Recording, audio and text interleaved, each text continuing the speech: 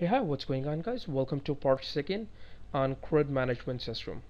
Guys, in this video series, we're gonna go ahead and we're gonna create an entire application using the database called MySQL. And in order to deal with database connections or any kind of MySQL queries, we're gonna use the PHP inbuilt PDO class. Guys, though we would be using, we would be building classes, we would be working with methods, I strongly recommend you to have some basic idea of PHP. If you are a newbie, then it would be really difficult for you to understand what exactly going on. So let me show you on the database I created for this entire video series. That I'm gonna go to my PHP my admin, and here is one called CRUD, that's CRUD, and inside it there are two useless tables, one called users and tickets. They have nothing to do with the entire application, just in order to show you how to switch inside tables. And what we're gonna do, I have created these two tables, but you can actually relate your own application, your website or blog, whatever you want to do with it. So I have downloaded this CRUD template from my website, where it gives me some basic files out here.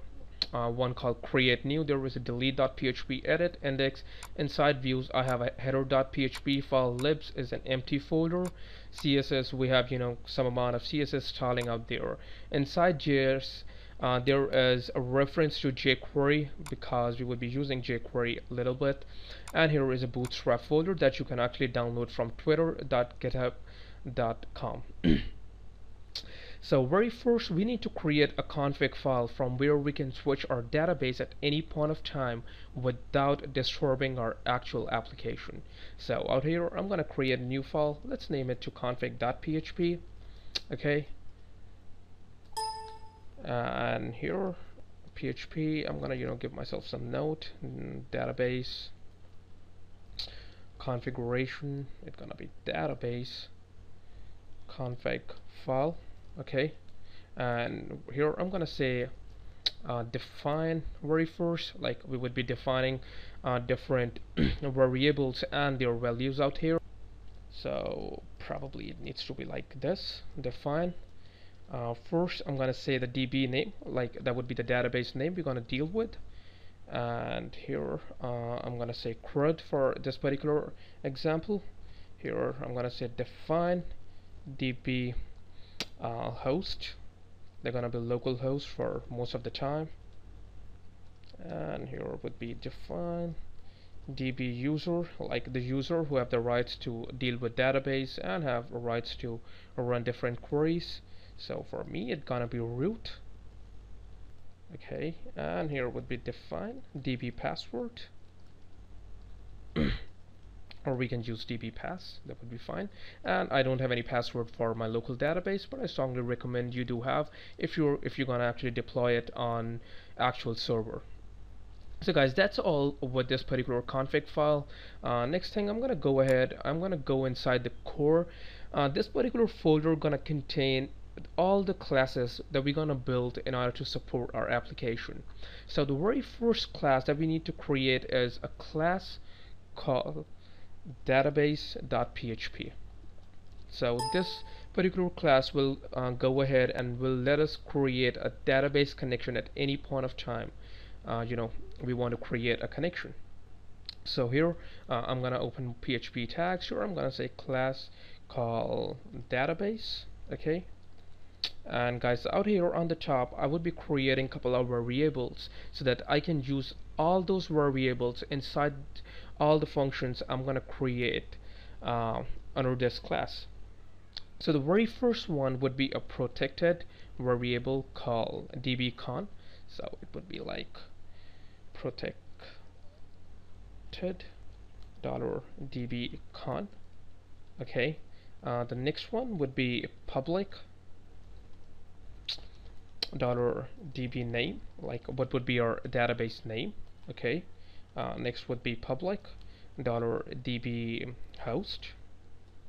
Here would be public $db password, and in the very last would be $db user. Okay guys, now what we're gonna do is very first we're gonna include our config file here so that we can actually grab the values from this file and we can pass them out here. So here I'm gonna say include once config.php, okay, and here I'm gonna say this would be equals to db name, like the one reference we created out here, and here I'm gonna say db host will be db host, db password will be db pass, and db user will be db user. Okay, so it's quite simple and there is no rocket science out here.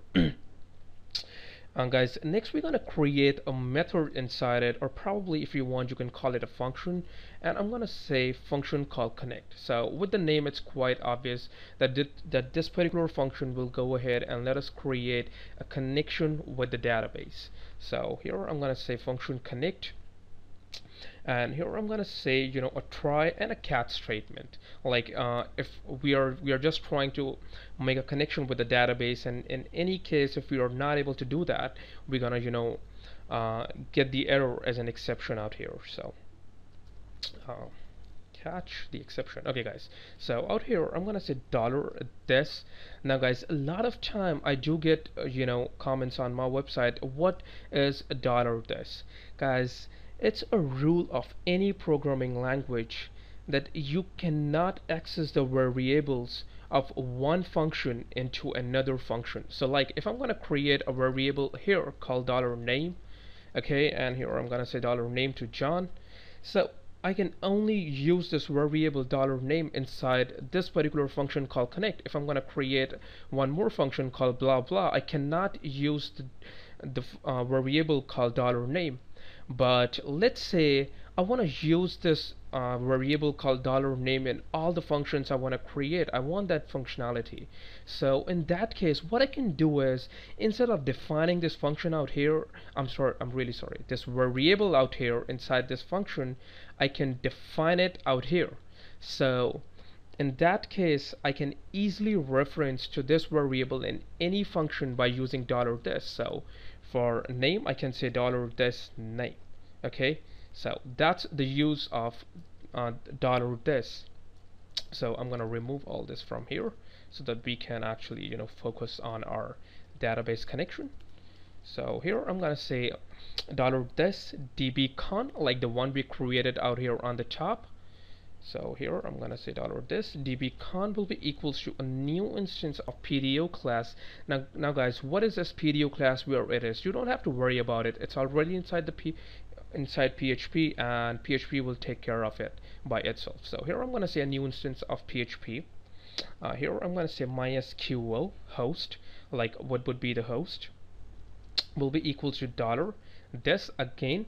As this variable does not belong to this particular function, it belongs to the class. That is the reason we need to use $this db host, like the one out here on the top. Then would be db name, like what would be the database name.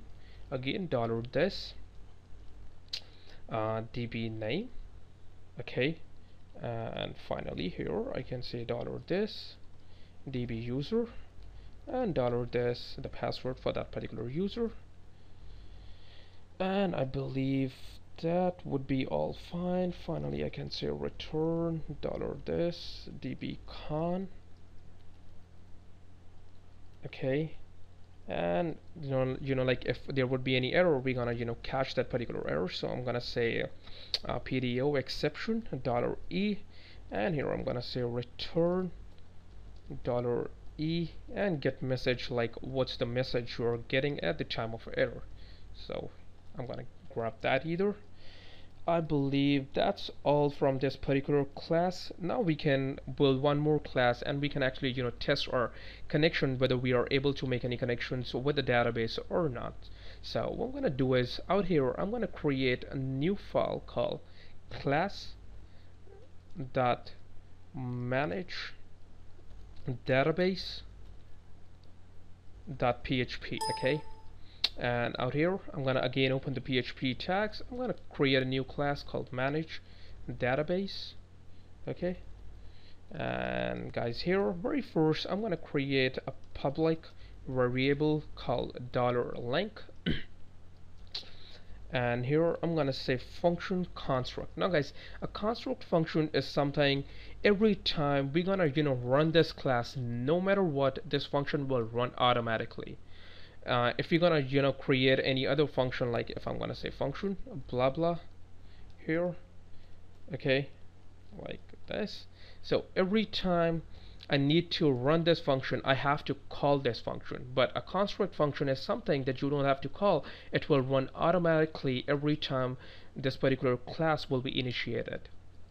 So what we're gonna do is, guys, out here we have only wrote the function to make a connection, but we are not making any connection till now.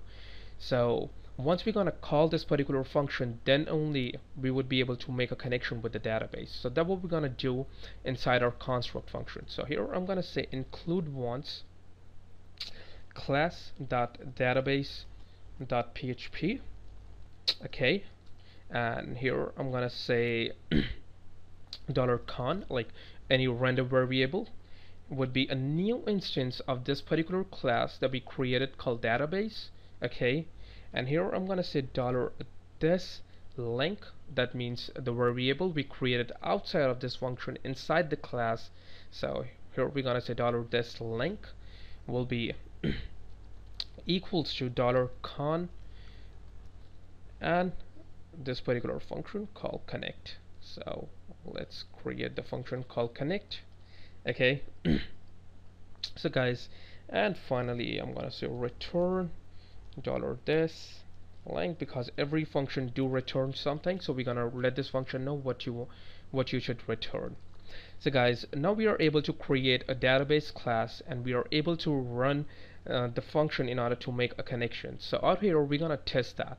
Very first I'm gonna say $something, okay, will be equals to a new instance of this class now that would be managed database, and probably here I'm gonna say echo $something, and let's see whether we are able to make any connections or not. And guys, since we are actually okay, let me give you an example here. So I'm gonna go to Crud, and here I'm gonna go inside core, and I'm gonna go to class called manage database, and guys, you will notice include one config.php, we are not able to open that particular file. The reason is we are inside this particular folder called core, and the file config is just one position down from this folder, so we need to do like this. Here it says undefined property database $user on line number 14. Let's check out what's the problem. Okay, that would be $db user, and here would be $db password.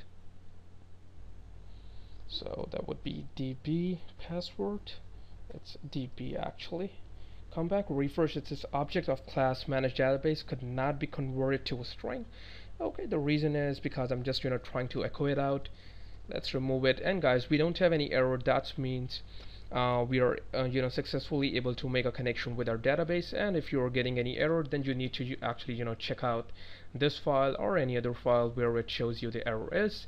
And guys, I believe that's all from this particular video. In the next video we're gonna do a lot of stuff, so I will see you guys next time. Goodbye.